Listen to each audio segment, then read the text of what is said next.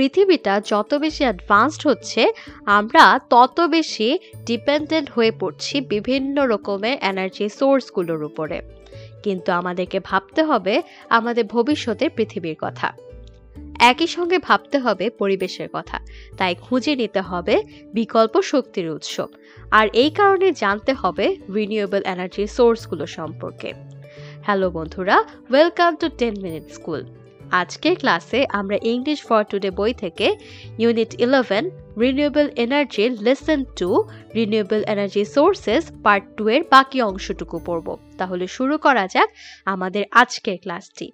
গত ক্লাসে আমরা কিছু রিনিউয়েবল এনার্জি সোর্স সম্পর্কে জেনেছি। আজকের ক্লাসে এটি নিয়ে আমরা আরও কিছু নতুন নতুন তথ্য জানব। দেখো এখানে কি লেখা আছে, scientist have identified hydrogen age another form of renewable energy source.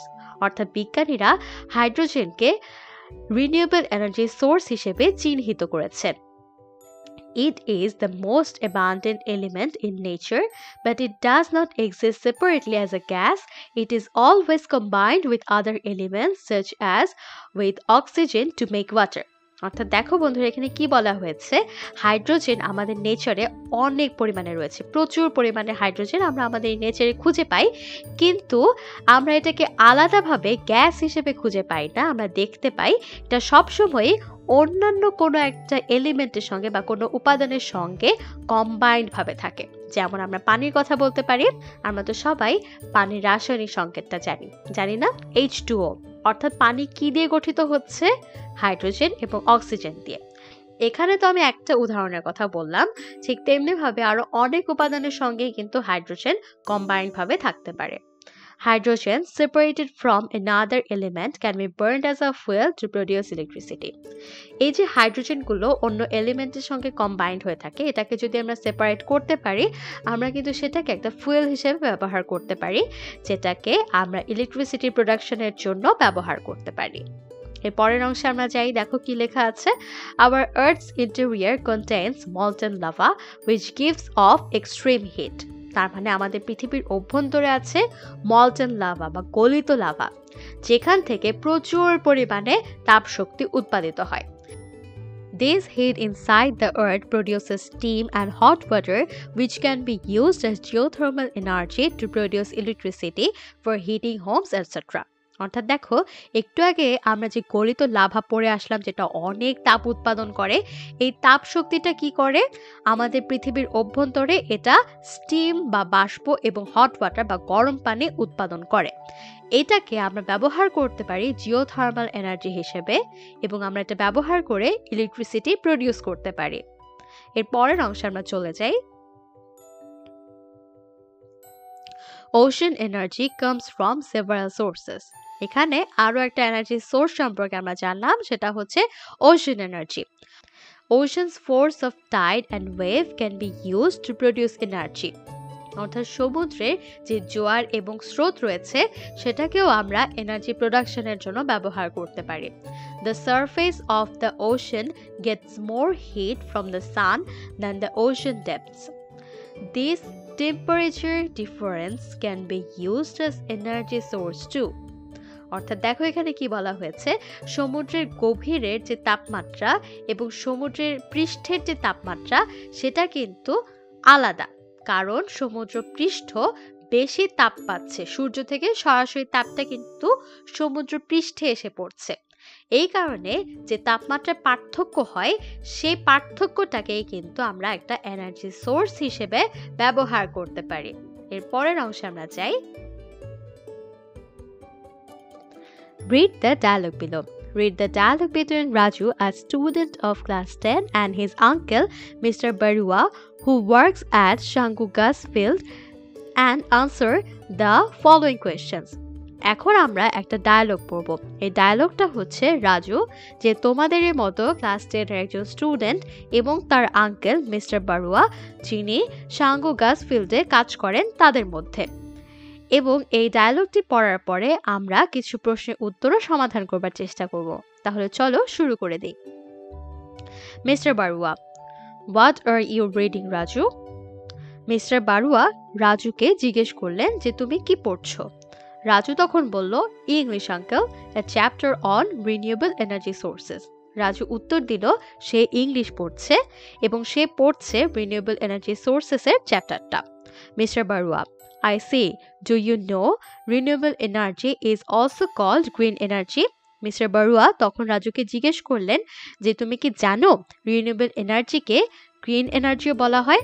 Raju বলল, green energy? No uncle, I don't know. Nothing is there about green energy in the text either.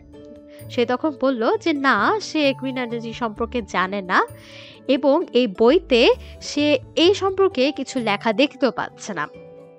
তারপরের অংশে দেখো, মিস্টার বারুয়া তখন জিজ্ঞেস করলেন, are you sure? Anyway, renewable energy sources provide us with energy which doesn't harm environment during its production or consumption. Say solar energy, you say there's no burning, no smoke, no emission of gases. It's a sort of clean technology and clean energy source. Raju, oh exactly, that's what our teacher said, I remember. Mister Barua তখন রাজুকে জিজ্ঞেস করলেন যে সে sure নাকি যে তার বইতে green energy সম্পর্কে কিছু লেখা নেই। তখন তিনি বললেন যে রিনিউয়েবল এনার্জি সোর্সগুলো আমাদেরকে যে এনার্জিটা প্রোভাইড করে সেই এনার্জিটা কোনোভাবে আমাদের পরিবেশকে ক্ষতি সাধন করে না। আমরা যখন এটাকে ব্যবহার করি কিংবা আমরা যখন এটাকে উৎপাদন করি কোনো সময়ে আমাদের পরিবেশে এটি ক্ষতি সাধন করে না। তিনি উদাহরণ হিসেবে সোলার এনার্জি বা সৌরশক্তির কথা তখন বললেন। তোমরা নিশ্চয়ই রাস্তাঘাটে কিংবা বাসা বাড়িতে সোলার প্যানেল দেখেছো। এই সোলার প্যানেলগুলো ব্যবহার করেই কিন্তু আমরা ইলেকট্রিসিটি জেনারেট করতে পারি, অর্থাৎ সৌরশক্তিটাকে আমরা ব্যবহার করতে পারছি। এখানে দেখো কোনো প্রকারের কিন্তু কোনো বার্নিং হচ্ছে না, কোনো গ্যাস এমিশন হচ্ছে না, অর্থাৎ দেখো কোনো ধোঁয়া নেই, কিচ্ছু নেই, কিন্তু আমরা ইলেকট্রিসিটি জেনারেট করতে পারছি, যেটা কিন্তু আমাদের জন্যই আসলে বেনিফিশিয়াল।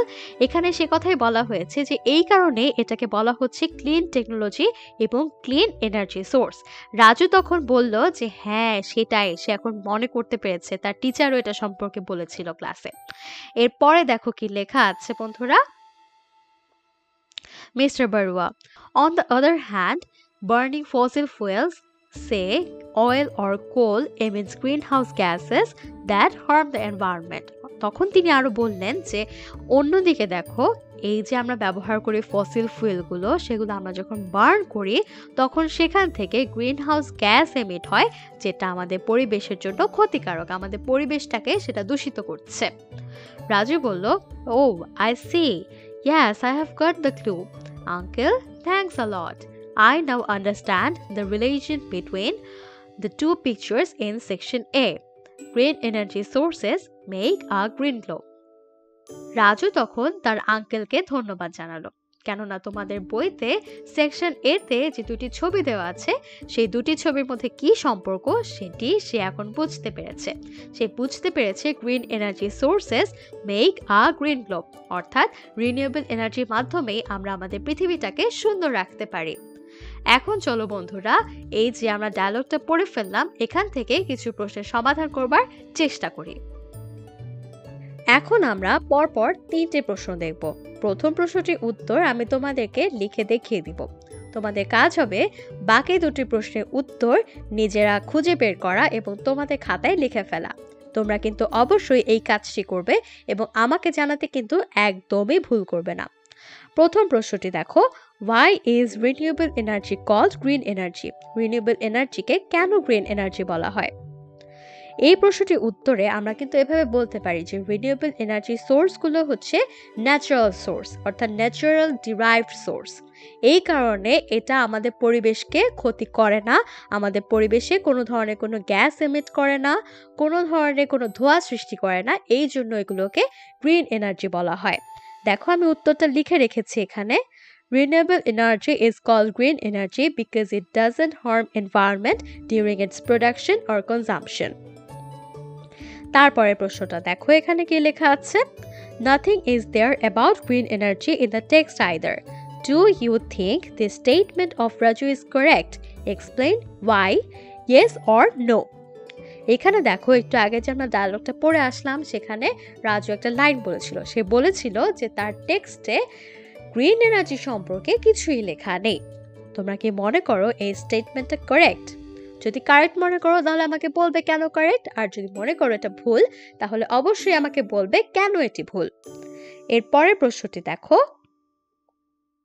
এখানে আমরা একটা ছবি দেখতে পাচ্ছি, পরপর দুটো ছবি রাখা আছে। এরপরে কোয়েশ্চেনটা দেখো, I now understand the relation between the two pictures in section এ। তোমাদের বইয়ের সেকশন এ থেকেই কিন্তু আমি এই দুইটা পিকচার নিয়ে এসেছি। প্রথম পিকচার আমরা দেখতে পাচ্ছি রিনিউয়েবল এনার্জি সোর্সগুলো। এখানে দেখো টারবাইন, এরপর দেখো সোলার এনার্জি। এখানে দেখো আমরা একটা ছবি দেখতে পাচ্ছি পৃথিবীর, এবং সেখানে একটা গাছ আমরা দেখতে পাচ্ছি। তার মানে দেখো গ্রিন গ্লোবের যে কনসেপ্টটা সেটাই কিন্তু আসলে এখানে তুলে ধরা হয়েছে। তার মানে রিনিউয়েবল সোর্সগুলোর সঙ্গে গ্রিন গ্লোবের যে একটা রিলেশন আছে সেটাই কিন্তু আসলে এই দুইটা পিকচারের মধ্যে তুলে ধরা হয়েছে। What does Raju mean here? এই যে সে একটা লাইন বলল, সে এই দুইটা ছবির মধ্যে রিলেশনটা খুঁজে পেয়েছে। তোমরা এটাকে কিভাবে দেখো সেটা কিন্তু তোমাদের নিজের ভাষায় লিখবে। What does he really understand? সে আসলে কি বুঝতে পেরেছে। Do you agree with Raju's view here? Y? অর্থাৎ রিনিউয়েবল এনার্জি সোর্সগুলোর সঙ্গে গ্রিন গ্লোবের যে একটা রিলেশন, তোমরা কি এই আইডিয়াটার সঙ্গে অ্যাগ্রি করো কিনা, তোমরা কিন্তু সেটাও আমাকে জানাতে পারো। তাহলে বন্ধুরা, আজকের ক্লাসটি কিন্তু এতটুকু পর্যন্তই। আশা করছি আজকের ক্লাসটি তোমরা খুব ভালোভাবে বুঝতে পেরেছো, এবং আমার সঙ্গে এতক্ষণ থাকবার জন্য তোমাদেরকে অসংখ্য ধন্যবাদ জানিয়ে ক্লাসটি এখানেই শেষ করছি। স্কিল আর পড়ালেখার জন্য যা কিছু প্রয়োজন একটি অ্যাপেই পাওয়া যাবে সকল সলিউশন। 10 মিনিটস নিয়ে যে কোনো জিজ্ঞাসায় কল করুন 16910।